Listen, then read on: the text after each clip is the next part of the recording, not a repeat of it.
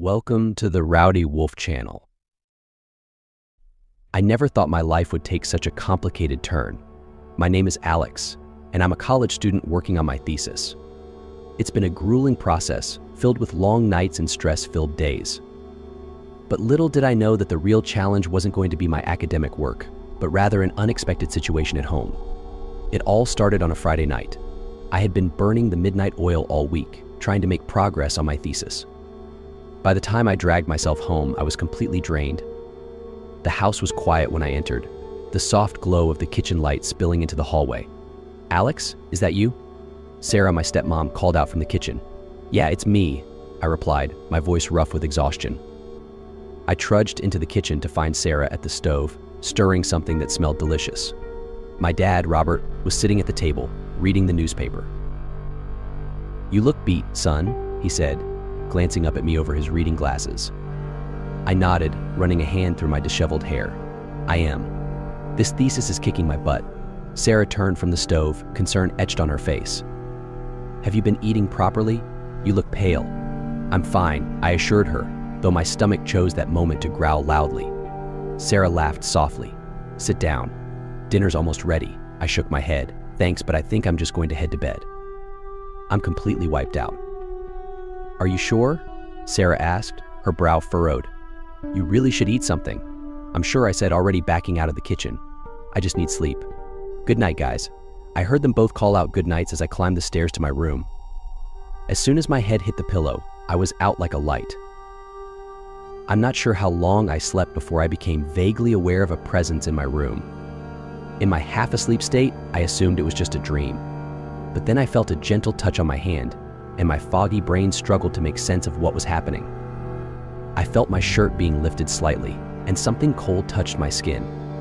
It was such a shock that my body reacted instinctively, muscles tensing. But I was so tired, so desperate for sleep, that I couldn't bring myself to open my eyes or move. What happened next is something I'm still trying to process.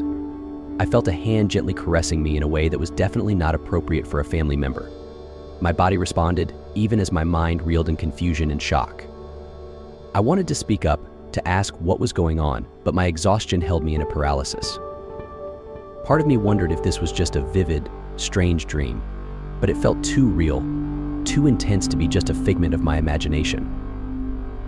The touch continued, becoming more intimate. I felt a mix of panic and, to my shame, pleasure. My body was betraying me, responding to the gentle caresses, even as my mind screamed that this was wrong. Just when I thought I couldn't take anymore, when I was on the brink of forcing myself awake to confront what was happening, it stopped. I heard soft footsteps retreating, and then silence. I lay there, my heart pounding, my mind racing. What had just happened? Who had been in my room? I wanted to get up, to investigate, but my body was still heavy with exhaustion. Before I knew it, I had drifted back into a deep sleep. When I woke up the next morning, the events of the night felt like a distant, hazy dream. Had it really happened? Or had my stressed, overworked mind conjured up some bizarre fantasy? I stumbled downstairs, still groggy and confused.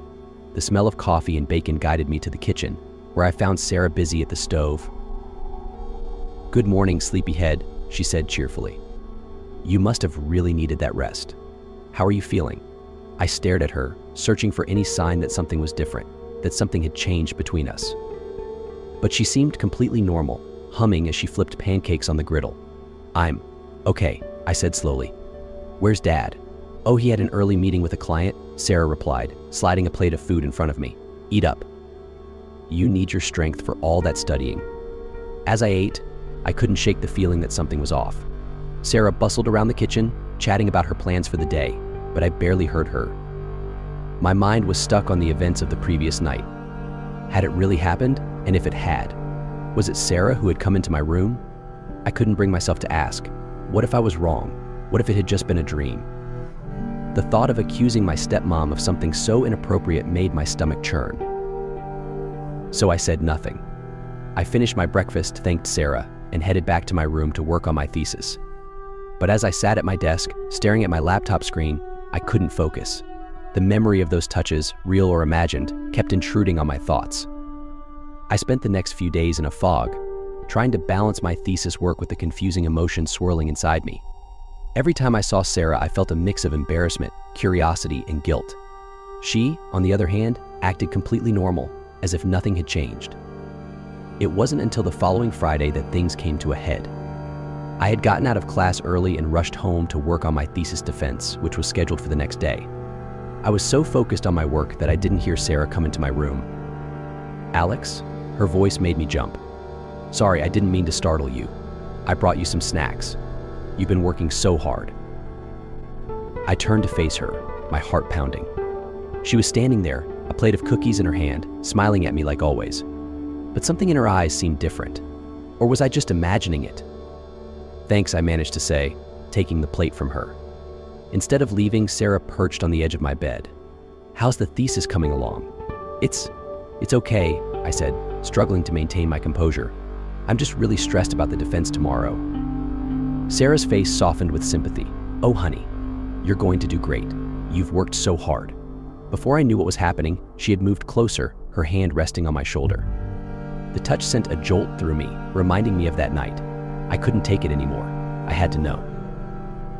"Sarah," I said, my voice shaking. "That night, last week, was that you in my room?" The moment the words left my mouth, I saw the change in her face. The friendly smile faltered, replaced by a look of shock, and then, "Was it guilt?" "Alex," she began, her voice barely above a whisper. I don't know what to say." And in that moment, I knew it hadn't been a dream. It had really happened. My stepmom had come into my room that night and touched me in a way that crossed every boundary. We sat there in silence for what felt like an eternity, the weight of this revelation hanging heavy between us. I didn't know what to say, what to do. Part of me was angry, part of me was confused, and a small, shameful part of me was curious. "We need to talk about this," I finally said, breaking the silence.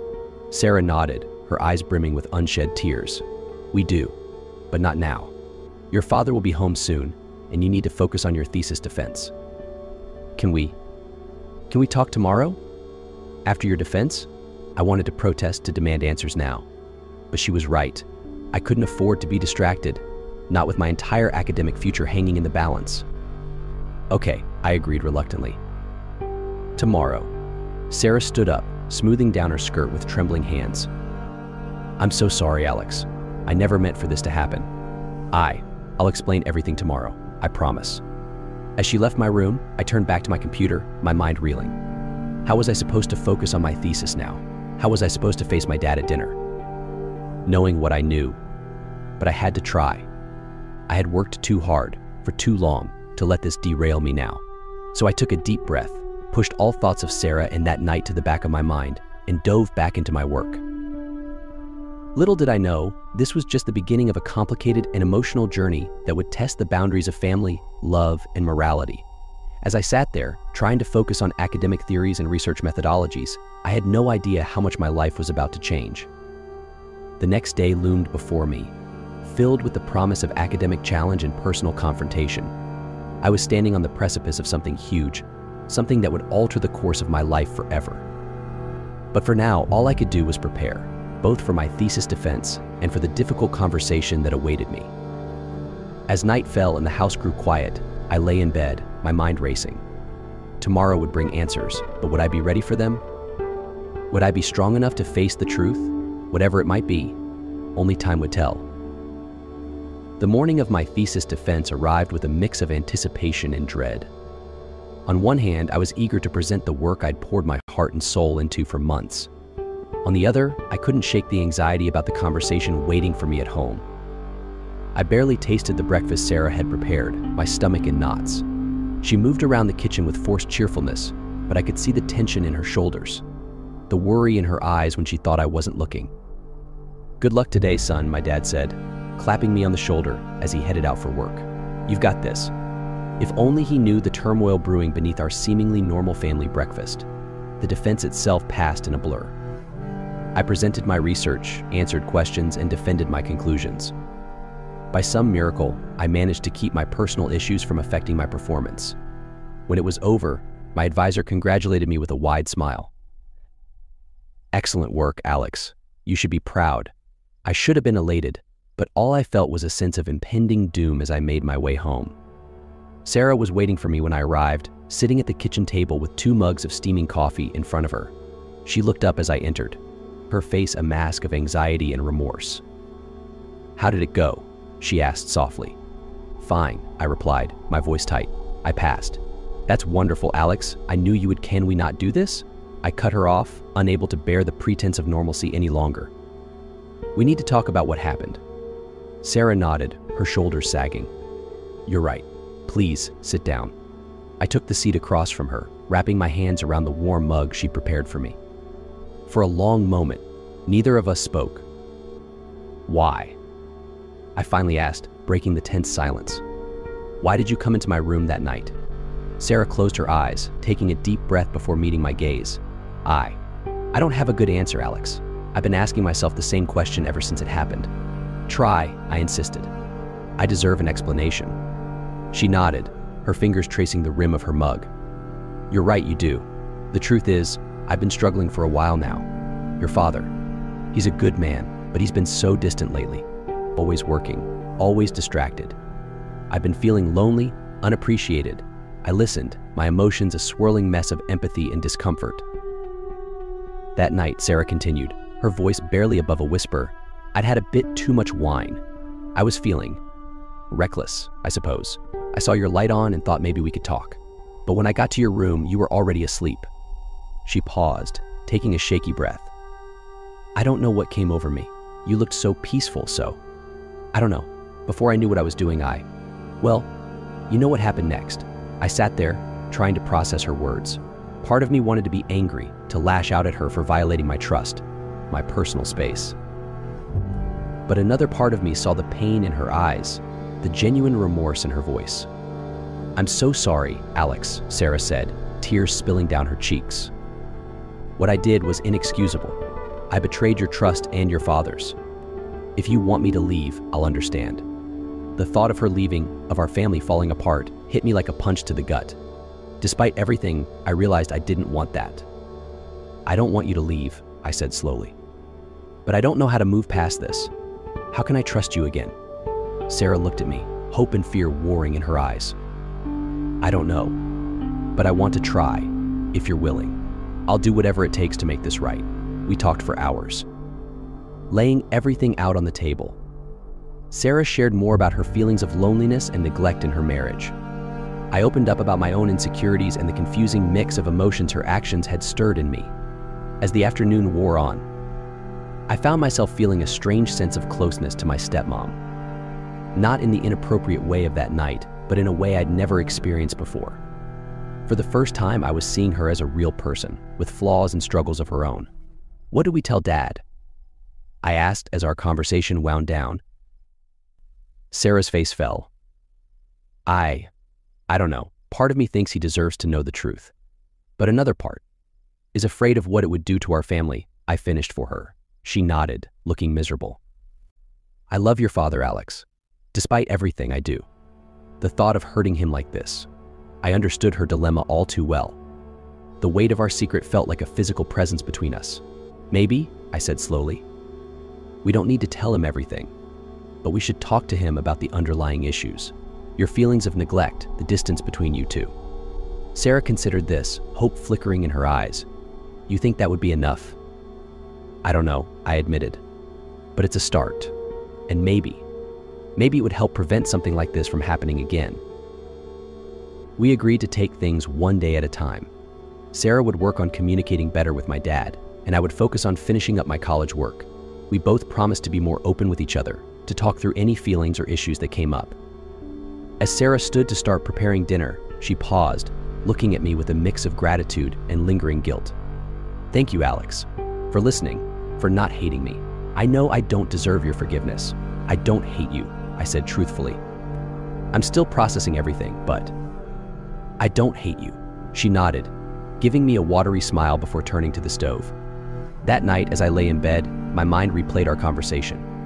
I felt a strange mix of emotions, relief at having cleared the air, lingering confusion about my own feelings, and a new understanding of the complexities of adult relationships. I also couldn't shake a nagging sense of guilt. By agreeing to keep part of what happened a secret, was I betraying my dad? Was I complicit in something I shouldn't be? These questions plagued me as I drifted off into an uneasy sleep. The next few weeks were a strange dance of trying to maintain normalcy while navigating our new reality. Sarah and I were hyper-aware of each other, careful to never be alone together for too long, to keep a respectful distance. I threw myself into my schoolwork, using it as a distraction from the turmoil at home. Sarah, true to her word, made efforts to reconnect with my dad. I'd come home to find them cooking dinner together or planning weekend outings. But underneath it all, the tension remained. Every now and then, I'd catch Sarah looking at me with an unreadable expression. Or I'd find myself remembering that night, my body reacting in ways that filled me with shame and confusion. It all came to a head about a month after our talk. I came home early from class one day to find Sarah alone in the house. She was in the living room, curled up on the couch with a book. "Oh," she said, startled by my entrance. "I didn't expect you home so early." "Professor canceled class," I explained, hovering awkwardly in the doorway. "Where's Dad?" "Working late," Sarah sighed. Again, I could hear the frustration in her voice, see the slump of her shoulders. Without thinking, I moved to sit beside her on the couch. "Are things not going well?" I asked hesitantly. Sarah gave me a sad smile. "I'm trying, Alex. I really am. But sometimes I wonder if it's enough. If we're just too far gone." I felt a pang of sympathy for her. Despite everything, I knew she was genuinely trying to make things work. "I'm sorry," I said, reaching out to pat her hand comfortingly. The moment my skin touched hers, I felt a jolt of electricity. Our eyes met, and suddenly the air between us felt charged with an intensity that scared me. Sarah must have felt it too, because she quickly pulled her hand away, standing up abruptly. "I should start dinner," she said, her voice shaky. As she hurried to the kitchen, I sat there, my heart pounding. What was that? Why did I react that way to a simple touch? I retreated to my room, my mind in chaos. I thought we'd moved past this, that we'd put that night behind us. But clearly there were still unresolved feelings, still a dangerous attraction simmering beneath the surface. That night, I lay awake for hours, grappling with my conscience. I knew what I was feeling was wrong. Sarah was my stepmom, my dad's wife, but I couldn't deny the pull I felt towards her, the way my body responded to her presence. I thought about my dad, about how oblivious he was to everything happening under his own roof. I thought about Sarah, trapped in a marriage that was slowly dying. And I thought about myself, caught in the middle of it all, trying to navigate feelings and situations I was woefully unprepared for. As dawn broke, I made a decision. I couldn't keep living like this, walking on eggshells in my own home, constantly battling these inappropriate feelings. Something had to change. With a heavy heart, I began to pack a bag. Maybe some time away, some distance from this whole situation would help clear my head.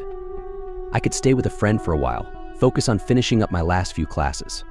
As I zipped up my backpack, I heard movement in the hallway. Sarah was up, probably starting her morning routine. I took a deep breath, steeling myself for the conversation ahead. I had to tell her I was leaving, had to explain why. It wasn't going to be easy, but it was necessary. With one last look around my room, I opened the door, ready to face whatever came next. Little did I know, the most challenging part of this whole ordeal was yet to come. As I stepped into the hallway, backpack slung over my shoulder, I nearly collided with Sarah. She was on her way to the kitchen, still in her robe, hair tousled from sleep. Her eyes widened as she took in my packed bag and the determined set of my jaw. "Alex?" she asked, her voice tight with concern. "What's going on?" I took a deep breath, steeling myself for the conversation ahead. "I'm leaving," I said, my voice steadier than I felt. I think it's best if I stay with a friend for a while." Sarah's face fell, a mix of understanding and dismay washing over her features. "Oh, Alex," she sighed. "Is this because of yesterday?" "Because of us," I nodded, unable to meet her eyes. "It's not just yesterday, it's everything. I can't keep pretending everything's normal when it's not. I need some space to figure things out." She reached out as if to touch my arm, then thought better of it, her hand falling limply to her side. "I understand," she said softly.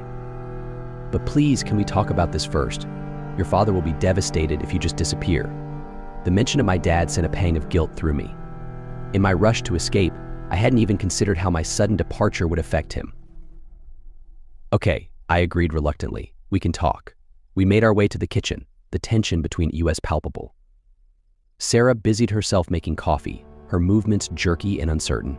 I sat at the table, my backpack a heavy weight by my feet. As Sarah set a steaming mug in front of me, we heard the front door open. My dad's voice called out, "I'm home." Sarah and I exchanged panicked looks. He wasn't supposed to be back yet.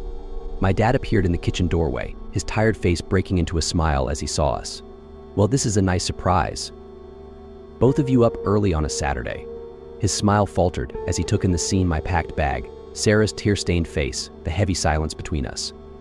"What's going on?" he asked, his voice laced with concern. In that moment, looking at my dad's confused face, I knew we couldn't keep lying. The weight of our secret was tearing us apart, and if we had any hope of moving forward, we had to come clean. "Dad," I said, my voice shaking slightly, "we need to talk. All of us." The next hour was one of the most difficult of my life. We sat around the kitchen table, cups of coffee growing cold as we laid everything bare. Sarah and I took turns explaining what had happened that night, the confusion and guilt that followed, and the unresolved tension that had been simmering ever since. My dad listened in stunned silence, his face a mask of shock and hurt.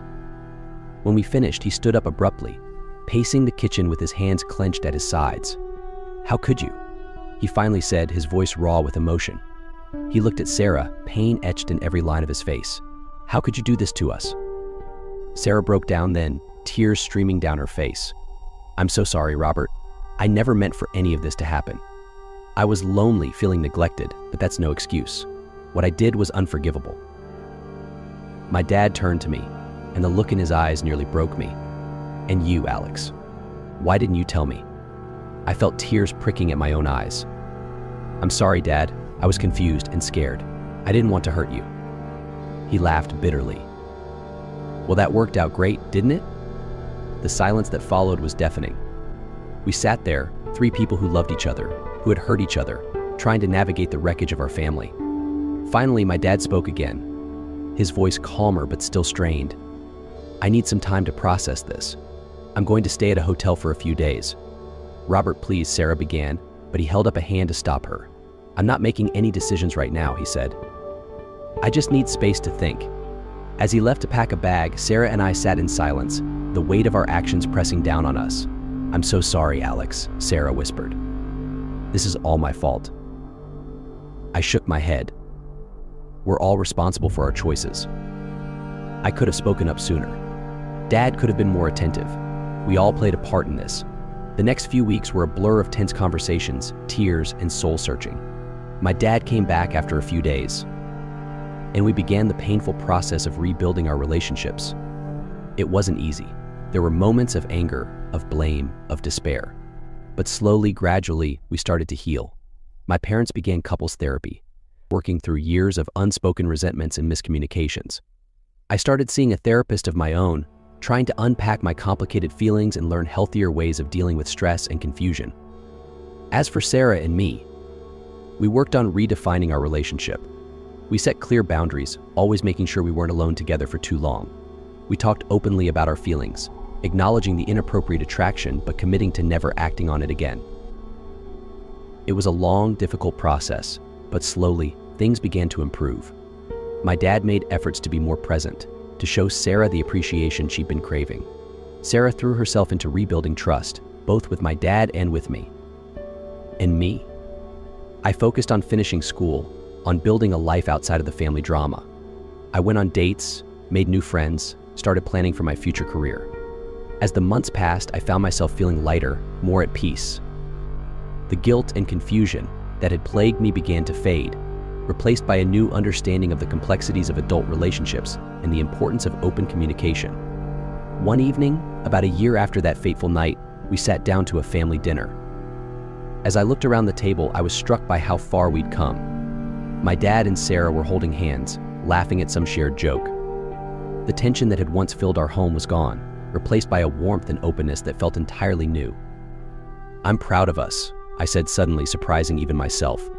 We could have let this tear us apart, but we didn't. We faced it head on and came out stronger. My dad smiled, reaching out to squeeze my shoulder. "We did, son.